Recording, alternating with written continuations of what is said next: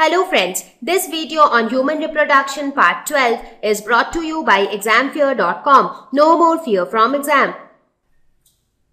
And this process is again very important. That is the process by which egg is released by the ovary. So the ova are produced by the ovary. It is produced inside the ovary. After that what happens? So basically the ovum is produced inside the ovary. After that what will happen? This is the egg.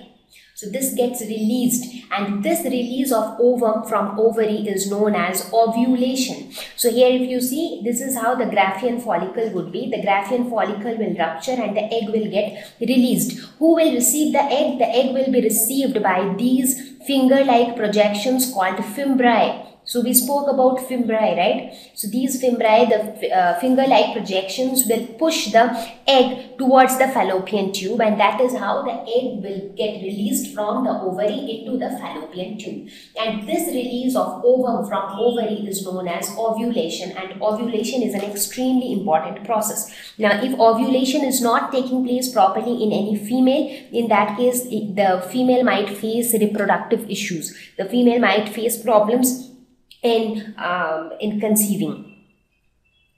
So this is how the egg or the ovum looks like. So this is how the structure of the ovum is. So let us understand the structure of the ovum in little more detail. So let us look at the detailed structure of an ovum or an egg cell. So this is how the egg looks like. Egg or ovum, they mean the same thing. So they basically have the following important layers, that is zona pellucida, corona radiata, vitelline membrane, ooplasm, germinal vesicle, germinal spot. So these are the important parts of the ovum. So let us see where each of them are located. So zona pellucida. So where is zona pellucida? It is this layer which is present here. So this layer which we see here is zona pellucida. So this is zona pellucida. Next one is corona radiata. So corona radiata is the outermost layer. So here if you see this one, this is corona radiata. That is the outermost layer. Inner to corona radiata is the zona pellucida layer. And what is there inside zona pellucida? Inside that is the vitelline membrane. So where do we have the vitelline membrane? So vitelline membrane is here. So here you have the vitelline membrane. Sometimes the space between the vitelline membranes is also known as the perivitellar space. Next is the ooplasm. Ooplasm is nothing but the cytoplasm of the ovum. Since it is related to ovum, so the name has been changed to ooplasm. So this is the ooplasm, which is nothing but the cytoplasm. Germinal vesicle. So germinal vesicle is nothing but the nucleus of the ovum. So this is germinal vesicle.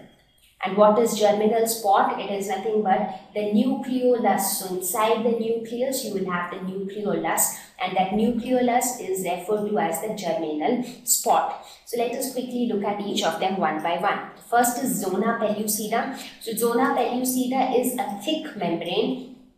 It exists for some time post-fertilization. So once fertilization is done, that is once the fusion between the male and female gamete has taken place, after that a thick membrane is formed outside the ovum, that is the fertilized egg, because after fertilization the egg or the ovum is now the fertilized ovum. Correct? So at that time this layer, the zona pellucida layer, is very thick. So it is a thick membrane which is formed. It is like an outer protective layer. So it actually protects the contents which is there inside. The next one is corona radiata. And what does it do? It is a 2 to 3 layers of cell attached to zona pellucida. So if you see, the corona radiata is like 2 layered or 3 layered cells. It is not fixed. And it is connected to zona pellucida. This is zona pellucida, and then connected to this is corona radiata.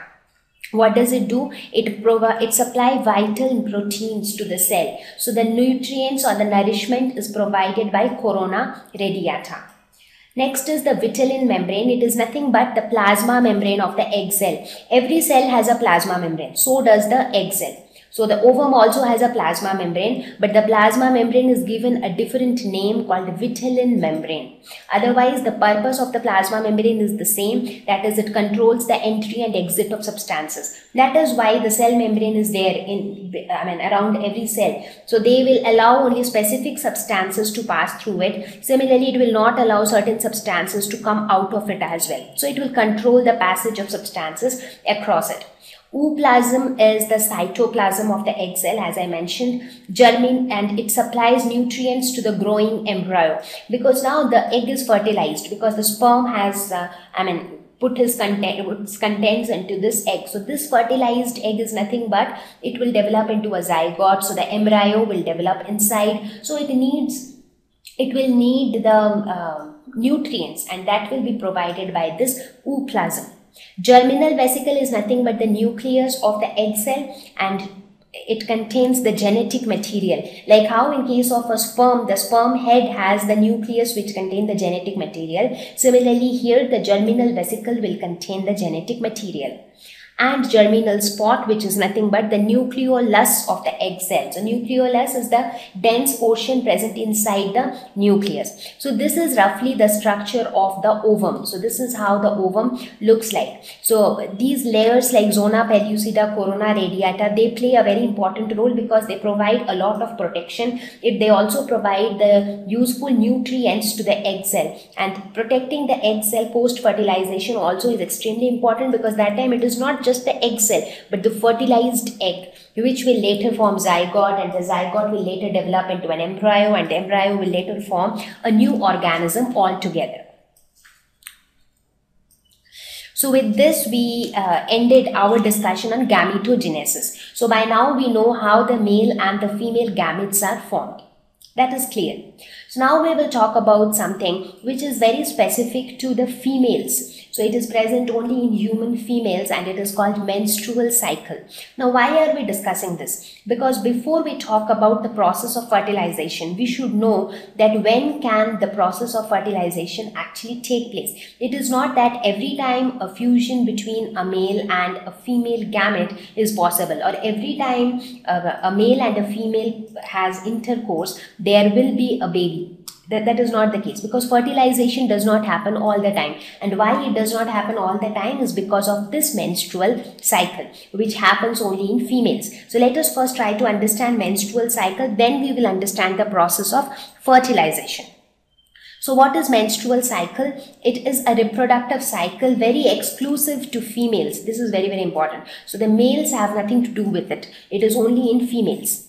So this cycle begins at puberty, and the first cycle that takes place in a female is known as menarche. So this is the name given to the first menstrual cycle taking place in a female. So it doesn't happen before, it starts at puberty, and it is during this time. You remember I was telling that the oogonia are formed before, but they get arrested at the prophase 1. So and they remain arrested till the person reaches puberty. So this is when the person reaches puberty, the menstrual cycle starts, and the further division of the meiosis is continued. And it does not continue throughout lifetime. So this cycle continues only till 45 to 55 years of age, post which the ovary becomes dormant. So the ovary is not functional anymore beyond this age. So that means any female will remain in the reproductive phase from their puberty till 45 to 55 years of age. So any female after the menstrual cycle has stopped in a female, if menstrual cycle stopped means the ovary does not produce eggs anymore. Now if eggs are not produced, female gametes are not being produced. So obviously reproduction cannot take place. Similarly, before the menstrual cycle starts, that time also eggs are actually not getting produced, because it is in the arrested phase. The oogonia or the primary oocytes are in the arrested phase. So the eggs cannot form. So the eggs can be formed, or the female gametes are produced only between this period, between menarche and menopause. Menopause is the name given to the last menstrual cycle, after which there is no further menstrual cycle. Now, what is this menstrual cycle? So, we will understand this. So, So for now you just understood that this is some cycle which is present only for a specific period of time, and as long as this cycle is present, the female is capable of reproduction. Before or after this cycle, the female cannot reproduce. Now again, that doesn't mean that if a female enters or the menstrual cycle begins when she is, say, 12 years old and her menopause occurs at the age of, say, 45. So that doesn't mean that the female can reproduce anytime she wants between the age of 12 to 45. That doesn't mean that. Even between that, there are times when fertilization can happen, and there are times when fertilization cannot happen. So we will have to understand this as we go detail. But what I am trying to say is, this would mean that between the age of 12 years and 45 years, the female is capable of reproducing. The female can reproduce. The female is in the reproductive phase of its life. That doesn't mean that any other day she can reproduce. It is not like that. Again, there are specific timelines when the fusion can take place and when the fusion cannot take place. But at least the female is capable of reproduction and she is in the reproductive phase of her life. So below 12 years, she is in the juvenile phase, and above 45 years, she is in the aging phase or the senescent phase.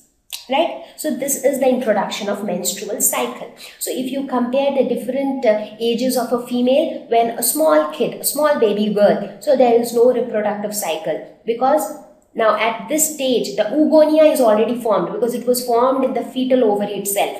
So that is already formed, but it is in the primary oocytes are in the arrested phase. So it doesn't have any menstrual cycle and it is not in the reproductive phase. Now when it grows bigger into a small girl, maybe 7-8 years old, there also she has not yet reached her puberty, so no eggs are formed. So she is also not in the reproductive phase. Then she enters into her adolescence and the menstrual cycle starts. Then what happens? The primary oocytes undergo meiosis 1, it forms secondary oocytes, and the secondary oocytes further undergo meiosis 2 and ovum is formed. So that means egg cells are being formed, so the female is capable of reproduction. So she entered into the reproductive phase.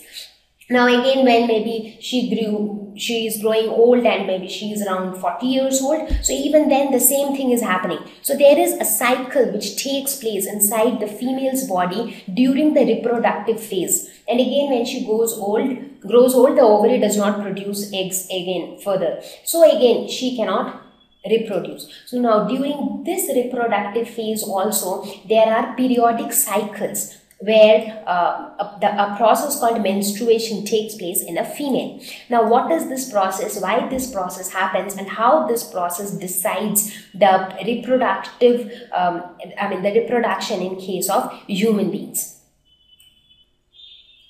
Now let us look at the events which take place during a menstrual cycle. Now this menstrual cycle, as the name says, is a cycle. So it has a series of events which starts from, say, 1, it goes to 2, then it goes to 3, it comes back to 1. So it is that kind of a cycle. So what are the events which constitute the menstrual cycle? First is menstruation, followed by follicular phase, which is again followed by the luteal phase. And then the cycle keeps on repeating. So it is something like this. If this is menstruation, it will be followed by follicular phase, which in turn will be followed by the luteal phase, and again will come the menstruation, again follicular phase, again luteal phase, and so on. Now the question is, what is each of these phases? So we have to understand that. So let us try to understand what is menstruation. Thank you. Please visit www.examfear.com to watch more videos, attempt free online test, get free study material, find tutors and mentors. Thank you once again.